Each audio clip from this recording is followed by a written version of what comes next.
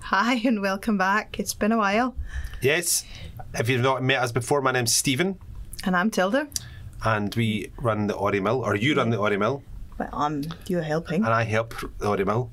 And this is our YouTube about our day-to-day. Yeah. Day-to-day knitting? Yep, and I'm learning to knit. Tilda's teaching me how to knit. Yep. And I'm a beginner knitter. And one of the things was if you've not seen our previous videos, please go back and look at them. This is SlowCraft number 5. Yeah. And the previous ones, we decided that we would talk about me being a completely new knitter, how to start from scratch. And we went through knitting a simple beanie with knit stitch in big wool. Yeah. This is lovely Rowan big wool. Very forgiving, very soft. Yeah, that's why I'd pick it as a beginner. And then I wanted to try and knit 2 colours. So we went into adding a colour. Yeah, so basically you're meant to kind of have it up as a wee fold up brim. So I was doing quite well. This was quite a few months ago. Yeah. And I was kind of enjoying it, although it's slow, hence SlowCraft. And then I thought, do you know what I want to do? And I never finished this. So I had a work in progress, or a whip. What's your whip? That I never finished. And I wanted to go straight into knitting something finer. So we started this. And I started this. This is a very nice wool. It's Rowan again, Pebble Island. Pebble Island's in the Falklands. Oh my goodness. Oh, out of focus. Anyway, Pebble Island's from the Falklands. It's a single flock farm. Okay. It's on Pebble Island, and it's just a big farm, I think. Okay. And so kind of sustainable, all that kind of jazz. Good. But, so trying to learn something, and then you walk away from it, and you can't be bothered because life. And then you come back to it, and I went into my nice bag that Tilde gave me, and it's just a mess. It was full of everything, and it was hard. Every time I looked at it, I thought I can't really be bothered because it's too much effort. But actually, it's not the effort. And I think getting over that is quite interesting, and coming back to learn something and pick it up. Now the problem is, because it had been in my stash bag, let's switch to overhead cam. How do we do that? Yeah, you just... Yeah. Wow. Technology is amazing. So on overhead cam, you probably can't see this at all. That basically, I dropped stitches. Yeah, there's some dropped stitches. Wonder if we can go in on this. Cool. Yeah. Yeah, so there's some dropped stitches sitting here. It's obviously quite dark here. And often people panic when that happens, but it's nothing they can't. So you've literally pulled that out? No, you haven't. Yeah, I pulled one out. I just pulled this out, and then I put them back on and then there you go, ready to start again. And you're on knit stitches now. So we've talked about this a couple of times, and there's lots of videos in this week, and it's just, it's interesting for me to try and learn to knit. It's a slow process. Is that a drop stitch? That's just a loose stitch. So I'm holding that one. Oops, goodness, sorry, I'm not in camera. So these are 4.5mm needles. Yeah. A fairly fine wool. What would you call it? Is this DK? No? No, this is, I would say it's more of a kind of worsted Aran weight yarn. A worsted Aran weight, okay. Yeah, it's slightly finer than an Aran weight, I would. So it's kind of somewhere in between DK and chunky. Yeah, it's really nice. It's summer right now in Scotland, and we're quite lucky to be quite warm right now. Yeah. It's not always warm in Scotland at all by any means, but when it is, it's amazing. And we're in a slightly cooler shop, hence we've got cardies on, but it is very warm outside. So if I reckon I can finish this by winter, I'll be doing well. Both my chunky and my you'll be finished. Pebble Island, and who knows, on to even more amazing projects. I think, but but we agree that it's kind of common for people to start something, start knitting, and drop it, and then get a bit lost, and then not want. It feels like an effort to come back to it. Yeah, that's why when I do classes, I tend to do them in kind of groups of 4, because then you don't get like super lost to begin with, like you done. So like I did. Yes, you did. Sorry, Danish, kind of. Yeah. Not proper grammar. Sorry. So there we go. So the plan is we finish this hat. We can then show you links to the pattern and how-to videos to make it, to do it really quickly. We won't do it here because we've covered it in lots of different videos, and I'll flash one of those videos up. Stephen's beanie. 2 colours. What do you call? So what happened? What do you call this? It's a knit and purl. So this is a rib. A rib. A rib. So the knit and purl is basically, the pattern is this is a 2x2 ribs, which means like 2 knit stitches and 2 purl stitches. So you'll find that on your kind of cuffs. Okay. Often you'll find that. Okay. And that gives it that stretch. It's really good. It's very nice. It's very forgiving, and it's interesting for me being such a novice knitter. This wool, natural fibre, tends to be forgiving, doesn't it? Yeah, well, wool certainly does. Wool in general. Okay. Cotton, not so much. Oh, interesting. Knitting and cotton would be interesting. But it feels great. I think that's going to be a nice hat. Yeah. And 2x2 rib. Yeah. Cool. Okay. So I think one thing that's very common with knitters that I've noticed, and I can now see why, because I got impatient and I had this project which I really like. I do actually quite like this hat. I think it's going to be quite cool. It's interesting. It's cool colours. I'm not sure you can buy that in the shop. I mean, you might, but I like that it looks homemade. It's funny when you start knitting, you tend to notice knitters who are wearing their own creations. Not that they're bad, but just that you then know. Yeah. Or you start to see, or you think that you see, well, that could be handmade, and it's interesting to go, well, it's pretty good. I mean, it's hard to tell because it could be really good. Yeah. Or it might deliberately just be very colourful and very bright and not commercial. Yeah, it's often that you can see that. Also, I can see my customers when they come in, because obviously I can recognise the yarn. Yeah. So it's very, some of the yarns are really kind of distinct. And so the point of that was, I had a project on these 10mm needles. Oops, not showing it very well. These kind of chunky, this big wool, really nice wool, and then I wanted to start something else because I was impatient. But that's quite common as well, to have lots of works in progress, lots of whips. Yep. Yes, or PhDs as they're called. What are PhDs? Project half done. Project half done. There you go. Yeah, we've got about 3 on the table here. Well, let's see some of your whips. PhDs, I mean. Okay, so this we're going to go to overhead cam. No, just do this one. This is an anchor sweater. Wait a minute, hold on. What's going on here? Let's go to overhead cam. Okay. And let's bring this up. Oh. Oops. Wait. There we go. But you've got 4 needles at some kind of mad ninja samurai sticks going on here. What's happening with this? Yeah, this is double pointed needles, and I'm using them because the circumference here is quite small. The circumference? Yes. Right, okay. Yeah. Circumference. I don't know if I thought that was a knitting term, the circumference. No, that's just me not being able to pronounce a certain circumference. word. Okay. Yeah. And you're using these 4 needle technique to make a tube. Yeah, so I like to have, you actually get a set of 5. Some people like to have 4 sitting around, but I like 3 because it just feels more stable. And you're using 4 to make a tube because you want to be able to take it out. Yeah. So you want to take the needle out, whereas this is a tube. No, but I'm not trying to take the needle out. I'm actually just trying to knit.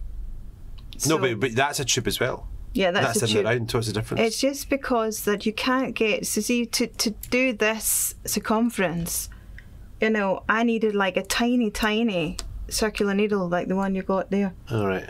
And they just don't exist. So I like my double pointed needles. Other people do it with what they call the magic loop method. Wow, I need to talk about that in another video then. Yeah.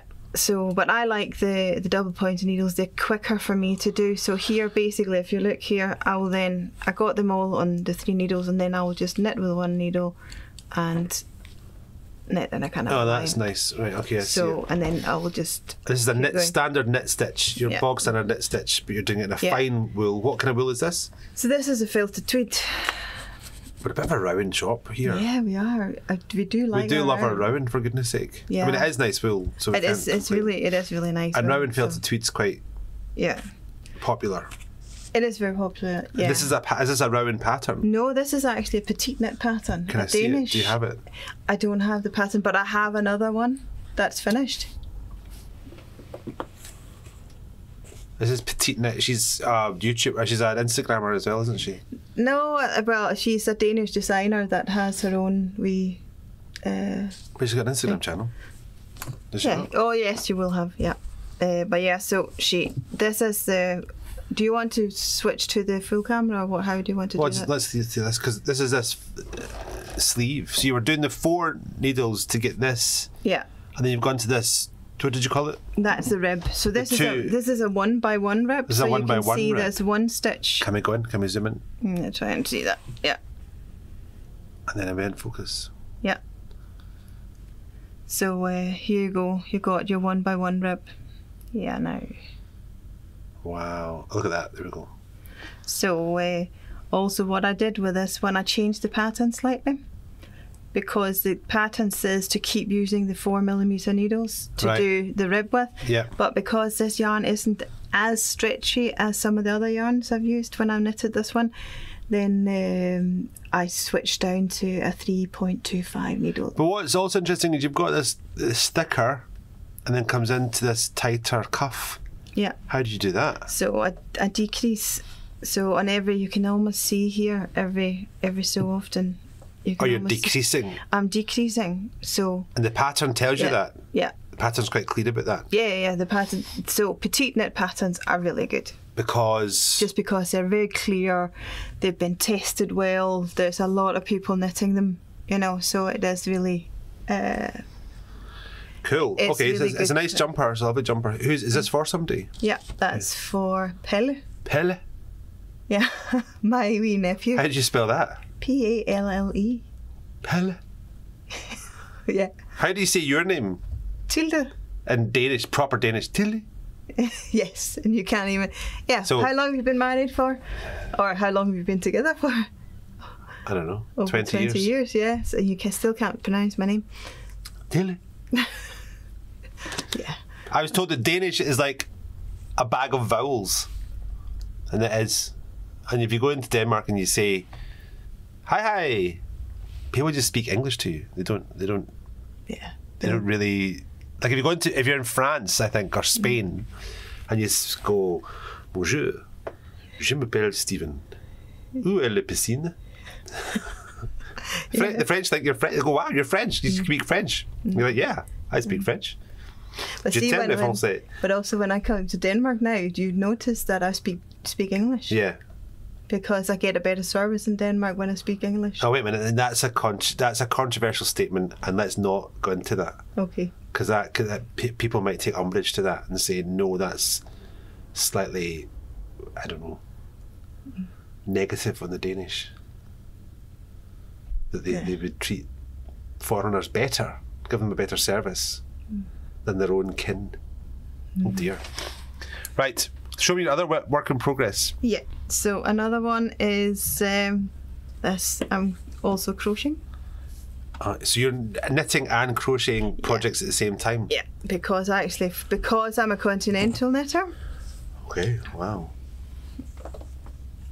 This is interesting. What's this? A blanket? No. What is it? That is a cardigan. Right. That's quite colourful. Yeah. So to me, this is a classic crochet. I think it's multiple colours. Yeah, but it's got a very distinctive pattern. It's a very distinctive kind of thingy-bobbery. What do you call it? That is the granny stitch. The granny stitch. Yeah. Why is it called a granny stitch? Because you often use it for making granny squares. Why are they called granny squares? Yeah. Don't know. Well, because it was the granny who was making it. I don't know, but they called. So is there a pattern for this one? Yeah. Okay. That's in this book here. Let's see on the. Oh, West Yorkshire Spinners. Surprise. The two brands Rowan and West Yorkshire Spinners. Yeah. Sundance, I like it. Yes. Sundance. I'm dancing in the sun. So this is actually an easy pattern. Okay. So let's have a quick look at the pattern, just because it's interesting to see patterns. Yeah. So. And they're all this is all crochet. This is all crochet, yeah. So this pattern actually comes two versions. So you got your cardigan, yeah, the short cardigan, and then you got like a long cardigan with a hood. And so if you kind of look here, this is the beginning of the pattern where you get some. What I actually want to show you is the skill level 3. Which okay, is your what does that mean? That means intermediate. Okay, good. And it says that we'll probably agree with it for the long cardigan. However, for the short cardigan, it's definitely not the case. It should be a 2. Why do you think it's a 2? Because there's no, it's just really straight up. There's no shaping to it. And then how do you sew it together? Do you sew it together or you crochet it together? Yeah, well, you can do either really. But I think I'm going to show it. I think it'd be good to sew it together. It'd be good to do a video on that, to show that. So let's talk about this. But yeah, so there's another one. So this one here, you'll find that it's written, so it's done in kind of rows. But you also have what's really good, and this is where some people get a little bit confused. Is here you got your granny stitch rows. Oh right, interesting. And people go like here, and I remember. Do you remember when I made the stag's head? Yeah. And I was the pattern. The first I saw was these funny symbols, and I was like, "Yeah, that looks very pretty. Yeah, I'm sure I can do that." But it was like, Turned out that it was written up row by row as well. I'm not sure what you're saying. I don't know what you mean. But this here, look here. This is your rows. I'll try and see. So this is your rows, but in a kind of chart form. Oh, I don't really understand that. No. So we'll have to talk about that another time on granny stitch and rows. That's interesting. Yeah. So. So how many rows is this? So this is your. It's 3 rows. You have foundation row 1, foundation row 2, 1, 2, and 3. There's 6 rows, or it's 5. 8. There's 5 rows there. There's 5 rows. 1 foundation row, 2, 3, 4, 5. Yeah. Oh, interesting. So. Okay, and it looks quite expensive because you've got multiple wool here. Yeah. So how many balls of wool do you need? I need. Apparently, I need 9 of the black here. Okay. And then 3 each of the other colours. So wow, it is quite that's a lot. Yeah. And what is it? What kind of wool is it? It's the elements. This one here. Oh, and it's quite thin as well. It's quite. So this is a double knit. You can see light. It says DK. This is DK, and roughly ballpark, what kind of price are we talking for the whole thing, the whole cardigan? It's £4.50 for a ball. So times what? So you're not getting much change out of 60 quid or something, really. No. It's over £100. Over £100, really. It is over £100. That's interesting, but it is a very nice piece. It is. And then this is also tencel. Yeah. And what's tencel? It's like a wood pulp fibre. The whole thing is wood pulp? No. It's mixed with Falkland Island wool. So it's more of a. Sorry. So yeah, it's biodegradable as well. Wow. So it's kind of environmentally friendly, sustainable. There it is there. 60% lyocell, 40% Falklands. Yeah. Oh. So. Nice.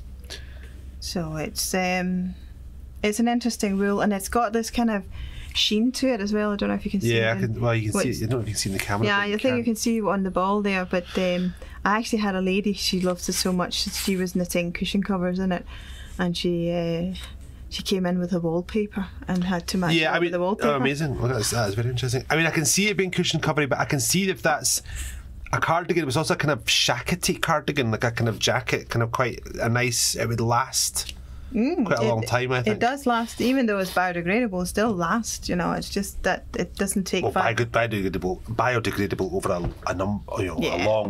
long time, like years and years and years. Not in the lifetime of a cardigan.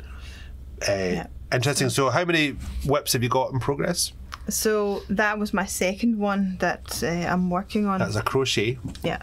And then I have this one here I've been on for a wee while. Let's go to the main camera.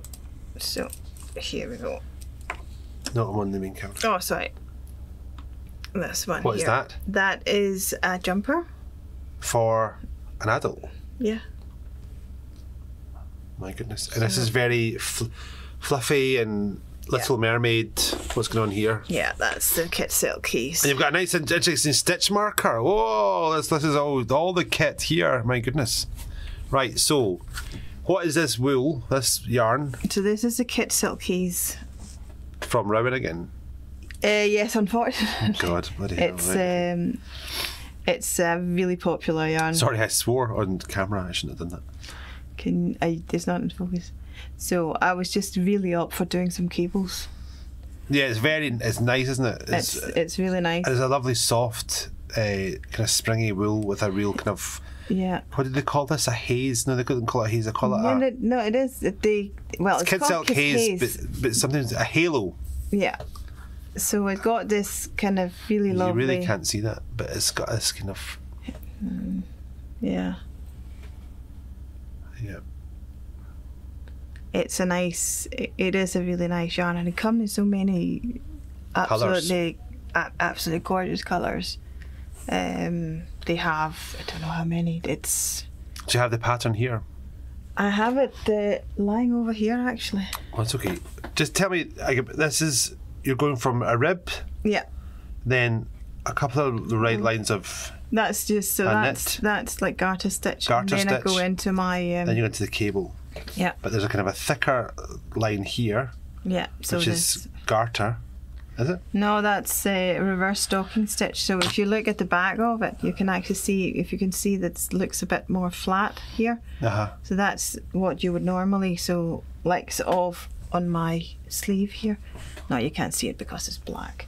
Why do you have these kind of cool counting rings? So I changed the pattern a little bit. I do that sometimes. Okay.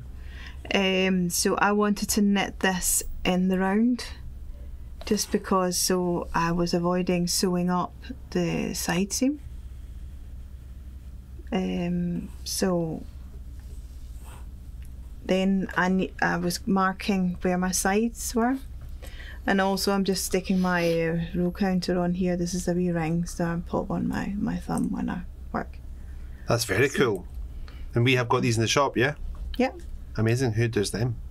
That's a Knit Pro one. Knit Pro. So, pretty good. Welcome back. Thank you for. Yeah. Hope you've missed us. I've missed it. Yeah. Oh, you've got one more. Well, this is not a whip. This is finished. actually a finished. Let's see a finished thing. I have actually made some finished things as well. Well, you've done the crumble cardigan video before. Well, I have showed it, but it's never been finished. I got the buttons on. So there's a crumble cardigan, and you've done a video on how to do these wee thingies, haven't you? No. No, you didn't. No, I'm going to. You're going to do a video, and that's good. Yeah, that's good stuff. I will be making that one. So that was one of my finished. That other one, and also did this one. Remember? Why did you do that hat? Why did I do that hat? Oh, that's just, okay. That's right. Sorry, everybody. So this is our fantastic Learn to Knit with Tilde. Yeah. And we've got Tilde did a whole batch of fresh videos on how to knit. Slightly different. This is the cable one. Yeah, this is the beginner. This is like the complete beginner one. Yeah. And that's a really good one to do to learn to knit, because you've got your main knit stitch and you can practice knitting on that lovely big wool. Yeah, and I just added one of these lovely pom-poms. Amazing. Yeah. I think that's good for a return video. Yeah. Lots. So we've been doing lots, but at the same time, life is busy. Let's get back to knitting. Let's double down on our double knitting. Yes. You didn't even know that you were talking about a certain knitting style. No. Nah. Okay. Bye. Bye bye.